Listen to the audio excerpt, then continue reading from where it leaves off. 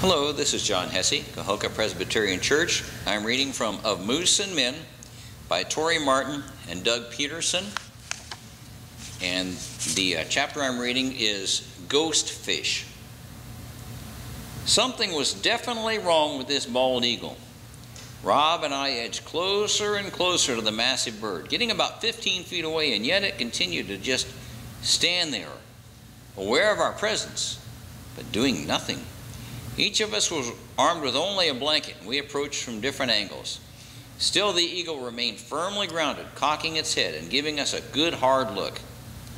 Normally, a human being cannot get nearly this close to a bald eagle without it taking off and soaring away. It had to be sick.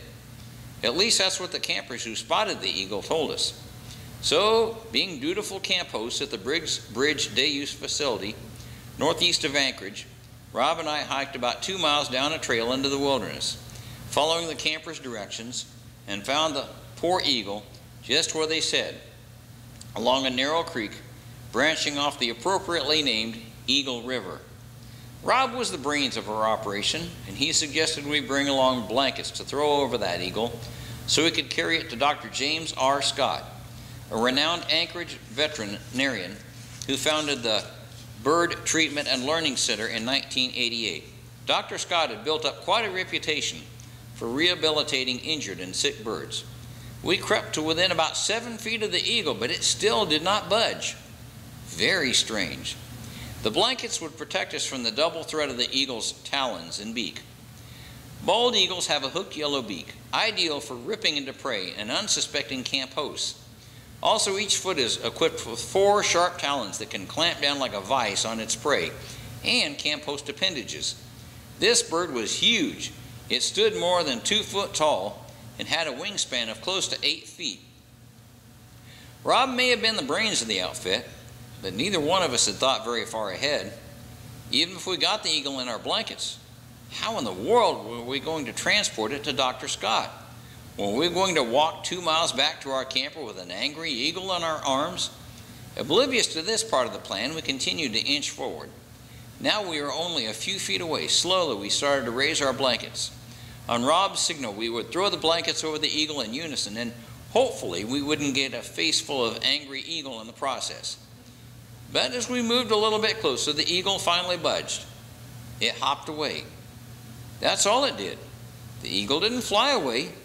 It didn't even try flapping its wings. It simply hopped away, as if it were perched on an invisible pogo stick. Rob and I exchanged looks.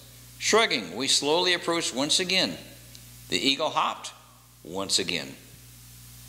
This time I noticed that 2 other eagles were positioned close by and watching everything unfold, probably the bird's buddies. I had a sneaking suspicion that the 2 eagle friends were snickering at us. In fact, I think the sick eagle might have been on the joke, because every time we got within a few feet, the eagle hopped away, as if he were taunting us. Finally, we had him backed up all the way to the creek. The whole scene was beginning to unfold like the climax of dozens of police shows, where the officer slowly and carefully approaches the crazed killer who's waving a loaded gun. "Take it easy, buddy, and no one will get hurt." I didn't actually say those words, but I might have if this had been a climax of one of those episodes. Again, Rob and I raised our blankets, ready to pounce. Then, at long last, the eagle did something no perpetrator on a crime show had ever done. He flapped his wings and flew to the other side of the creek. He didn't get much lift, just enough to get away from us annoying humans. I shot a look at the other 2 eagles, still perched nearby. They were definitely laughing at us. Something was fishy about the whole situation, and that's when we spotted it. Fish bones were scattered everywhere on the ground along the creek. It was like some kind of cult mass suicide, where dozens and dozens of fish drank the Kool-Aid together. Rob and I looked up toward the eagle, which was still standing on the other side of the creek. We realized this was not a sick eagle. This was a fat eagle. Judging by the bones, the eagle must have been gorging himself on salmon all morning until he was so bloated and stuffed that he couldn't get off the ground. Not until we had him cornered did he finally muster the strength to rise from the ground and wobble to safety, his belly filled to the brim with salmon. Most of us know the story of how salmon spawn, so I'll just review the basics. When salmon prepare to spawn, they swim upriver against the current, then they wiggle down a creek, returning to the same place where they were born. There, in a few inches of water, they lay their eggs, which are fertilized by the male, and then they die. That's right, they just keel over and die. But they don't expire all at once. If you spot a salmon that's just laid eggs, you might notice that it's half alive. You might see some little twitches, like some person in a Civil War reenactment going overboard with a death scene, twitching and flopping around for added drama. When they're twitching like that, half alive and half dead, people around here call them ghost fish. They're like the walking dead or the swimming dead, zombie fish. Our eagle friend had evidently stumbled across an entire all-you-can-eat buffet of tasty ghost fish, twitching and flopping around in the shallow creek. Keep in mind that a typical king salmon can weigh 30 to 50 pounds. That's a lot of fish. This eagle ate and ate and ate, kind of like your Uncle Maury at Thanksgiving eating so much turkey he can't get up out of his recliner. By this time, the bird was doing all the eating, and he couldn't get off the ground until he became desperate. I know a lot of Christians like that. Some Christians take in a lot of spiritual food, massive amounts of Christian teaching, which is a good thing. No problem there, but for some Christians, that's all they do, taking information. They're comfortable sitting in the pew, absorbing lessons, spitting out the bones, but they don't put the teachings of Jesus into action. Christ told us to be fishers of men, but if we're not careful, we can become lazy and overstuffed and too comfortable to go get out into the world and do any actual fishing. Upon reflection, I realized that before I came to Alaska and recommitted my life to the Lord, I was kind of like that ghost fish. I was only half alive. I had enough church experience to know how to go through the motions and do just enough twitching to show I might be spiritually alive. I was a zombie Christian, putting on an act, but I was dead inside. My buddy Rob was different. He spoke the words and he meant them. He carried around his Bible, but it wasn't just a prop to look holy. He read his Bible continuously, and at first it bugged me. Rob didn't just devour teachings and loll around like an overstuffed eagle. He put the teachings of Jesus into motion. In fact, sometimes in his willingness to leap into action to help people put him in harm's way, as it happened in another incident along Eagle River about the same time. The McGuires, a wonderful family of 4, had been out canoeing when their boat capsized. It was summer in Alaska, but you have to understand that Eagle River is fed by a glacier, so the water is dangerously cold year-round. The mother, Sylvia, later told me that hitting the water took their breath away, and they came out of the water gasping as their lungs closed down. Knowing they had to find warmth soon, they ditched the canoe along the bank. Micah, the teen, lost his glasses in the water, and his younger sister Shannon lost her boots, so her father Pat had to carry them through the forest to the highway. Then they drove to the Briggs Bridge day-use facility and showed up at our camper, soaked to the bone and freezing cold. "Can you get a hold of a ranger or someone to retrieve our canoe?" asked Pat. Rob didn't wait a beat.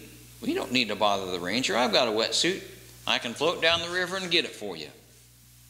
Rob's idea caught me off guard. It seemed like a good solution in theory, but the problem was that the wetsuit was designed for Florida.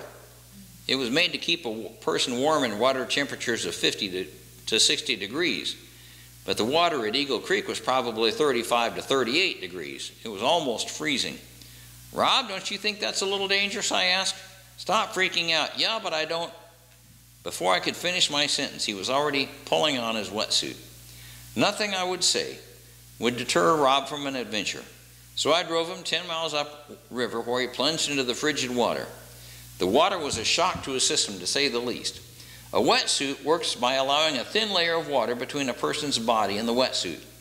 The body eventually warms up the thin insulating water next to the skin, but initially it's freezing. In this kind of water, it takes your breath away. Even worse, whenever you move, the wetsuit pumps fresh water into the suit. Fresh, freezing water. So Rob alternated swimming and floating on his back as he was carried down the Eagle River. He knew he could stand about half an hour in the water before hypothermia set in.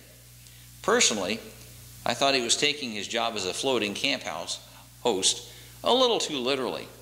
I was terrified. Why in the world would he risk hypothermia for a canoe? It wasn't like it was made out of chocolate or something. And then there were the bears. This area was flush with all kinds of bears, including grizzlies. You were not even advised to walk alone in this area, let alone float alone down a river where you might encounter a couple of grizzlies in the water fishing for salmon. Wrapped in his wetsuit, Rob looked like a sausage, all snug and tight in his sausage casing. The perfect grizzly hors d'oeuvre. It also occurred to Rob that he might not be able to spot the canoe along the bank as he went floating by, carried by a fast-moving current. He estimated the canoe was about a mile down the river, and he figured he would find it, hop in the canoe, and paddle the last 9 miles. But if he missed the canoe, he could wind up floating the entire 10 miles. Those were the kind of thoughts going through Rob's mind as he came around the bend, floating on his back, and spotted a couple of fishermen on the bank. "Hello," he called out cheerily, waving to them. "Have you seen a canoe anywhere along the bank?" The fishermen must have been thunderstruck. Here they were, calmly fishing, and some crazy guy in a wetsuit comes zipping by, floating on his back and asking about a canoe. "Have a nice day," Rob called out before disappearing around the next bend. Meanwhile, I was back at our campground, fretting and pulling out my hair. 1 hour went by, 2 hours. If Rob didn't show up, how in the world would we be able to find him? When I told the park ranger what Rob had done, he was initially pretty mad. But then he kind of perked up, probably thinking he might have a rescue on his hand. Maybe he was excited about the idea of finally seeing some action after spending so much time checking in campers and telling them where they could find the closest store to buy s'mores ingredients. 3 hours went by, still no word from Rob. Had he been frozen to death? Had he become a frozen Robsicle for a hungry, grumpy bear? Little did I know that Rob was having a grand old time. Even though the water was close to freezing, the air temperature was in the 70s. A beautiful sunny day. He spotted the canoe tucked in among some brush along the bank, so he climbed aboard and began paddling down the rest of the stretch to Briggs Bridge. However, maneuvering the winding river was taking longer than he anticipated, and overheating now was his biggest problem. Paddling a canoe in a wetsuit with the air temperature in the 70s can get you heated up pretty quickly.